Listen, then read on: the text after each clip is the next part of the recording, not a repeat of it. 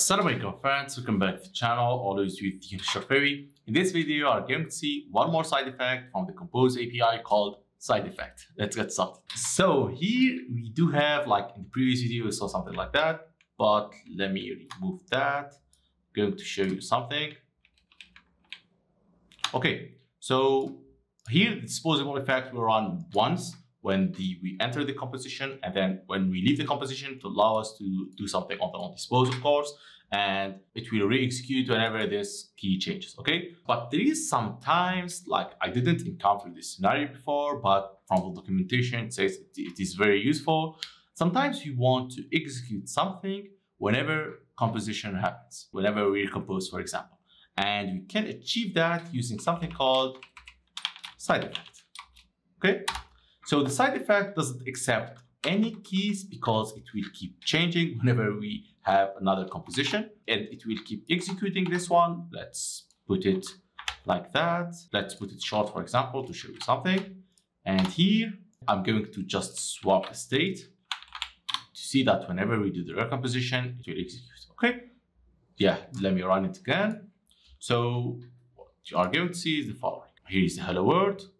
And if I'm going to do a recomposition, right? If I'm going to do space, it will recompose. It means whenever you are doing that recomposition, it will execute that again.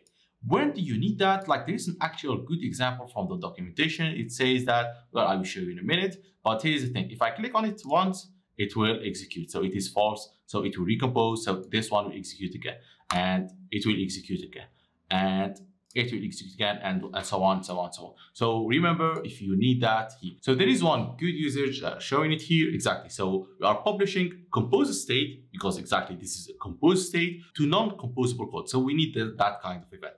They usually using it here for remembering Firebase analytics. So whenever we have recomposition happening, we want to update the user property, because sometimes this will be always changing based on recomposition. So this is critical, and we must, like for this kind of thing, we'll update the Firebase analytics with user whenever the recomposition happens. So if you do have that use case, not exactly use case, but whenever you have a use case that we need to care about the composition state, and based on that composition state, we are going to trigger some non-composed code, try to use the side effect. Here's another: to share compose state with object managed by with object not managed by compose, because this recomposition, like the runtime will know the recomposition when the recomposition happened, so it can update its object. But if you want to update this analytics about recomposition stuff, recomposition event, you can do that with the side effect.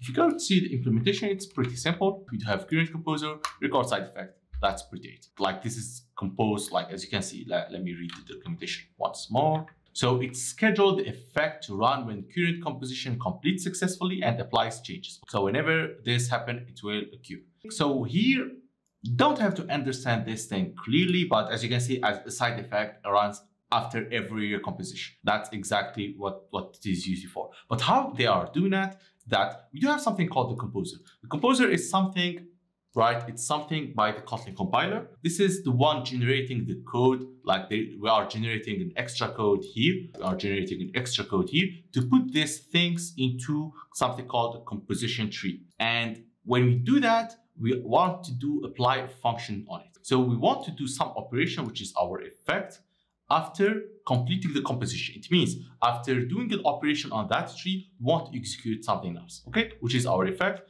And here we need something called, record a function to call changes to the corresponding tree are applied to the applied. So the applied is another API or another plugin that's used alongside this composer in order to do this compose stuff. So that's, you don't have to understand that. You need only to understand the side effect runs after every recomposition. The way it's done, like, is the following, of course. So yeah, that's basically it for this video. If I click again, it will recompose. It means you are going to get our event one more time. Yeah, that's basically it. Thank you very much for watching this video to the end. Don't forget to subscribe to the channel, and always see you in the next videos. Assalamu alaikum.